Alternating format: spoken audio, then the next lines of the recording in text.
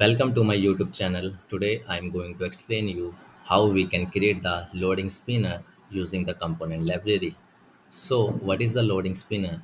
We use the loading spinner to display the progress of any task where we don't know the how much time our task will take, where we don't know the exact completion time. So that time we use the loading spinner. So to download the loading spinner, I am using this URL, and in this URL you can find lot of the loading spinner. So I will download this one. So now let's go back and create a component library.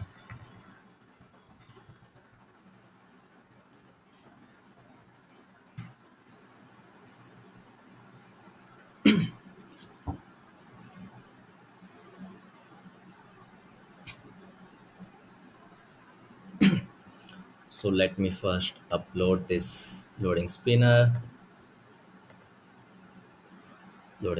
is uploaded. Add the image control, select this spinner, select the component, and I just want to fill this component with this color.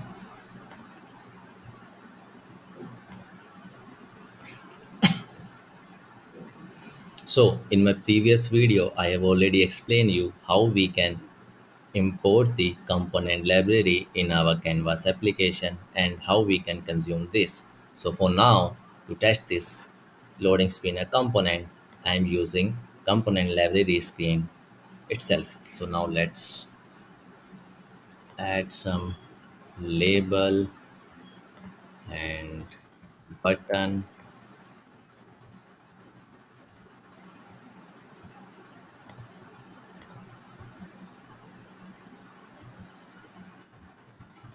Type navigate, and this button to navigate. Type screen 1 as a text, increase some font size, fill the background color.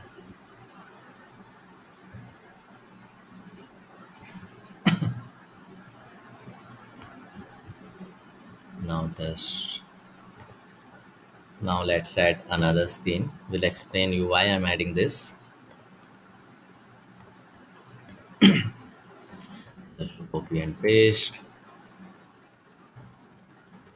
change the label text, screen 1 to screen 2. And now navigate screen 2.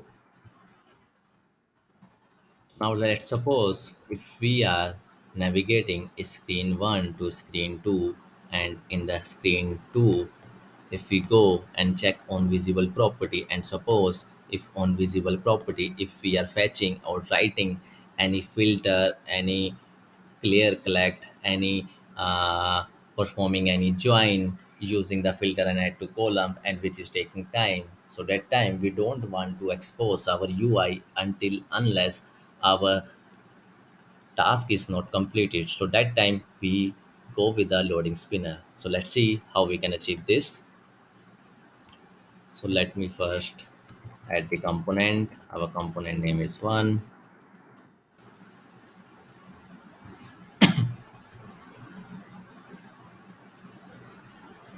So header will be fixed.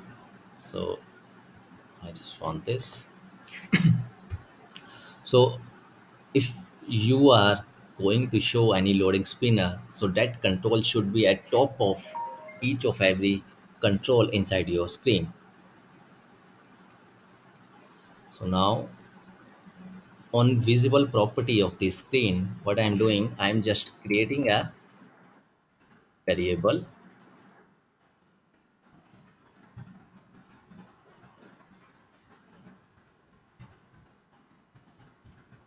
loading spinner as a true. Let me expand this section.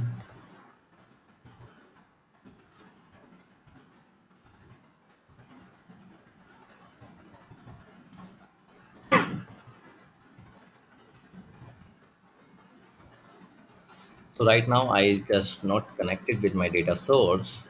So what I'm going to do, I'm just explaining you. Let's suppose this is the commented section. Let's suppose if you're on visible property of your screen, if you are fetching the data using the filter, and then you are creating a any collection, and you are setting some variables. So and suppose if it is taking time, let's suppose 2 minutes.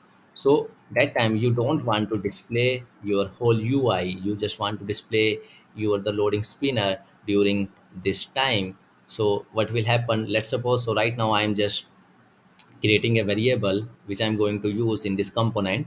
So what will happen, I'm marking this variable as a true. So right now this variable is as a true. So what will happen during that time, so it will take a time. So after completion of this all the activities, I'm marking this variable as a false. So let's see what we need to do. We just need to copy this loading spinner variable and go back to the component, and we just go to this visual property of this component and type it here. So now you can see this right now. Previously, let me remove this.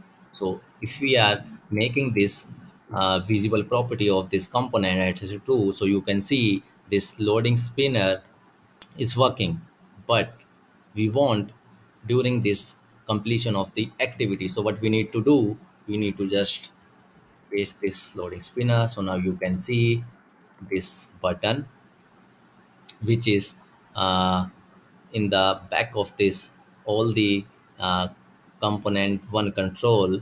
So now let's run this. So before clicking on this navigate button, right now I'm just not fetching any data. So you can directly see there is a no effect in the screen too. The reason is it is running very fast. It is first marking this variable as a true, and in the next step it is marking this variable as a false. So now what we need to do, let me just to explain you, I'm just adding a timer control. Let me add this timer control here so you can also see what is the time. So I'm just reloading this 1 minute to 6 second and set the auto property as a true. And now what we need to do, I will just copy this update constructs and then go back to the timer control. And in the timer control we have a property on timer end. So what will happen after the 6 second, on timer and control property will be hit. So during this time, this on timer and property will mark this loading spinner variable as a false. So now let's go back to the screen one, navigate screen. So now you can see loading spinner is running because right now this update context variable is true. So after 6 seconds, you can see this navigate button control, and this timer control successfully mark this loading spinner variable as a false. So you can use this component once after creating it. You can use this component library in your Canvas app. Thanks for watching. Please subscribe my channel. See you next video. Bye bye.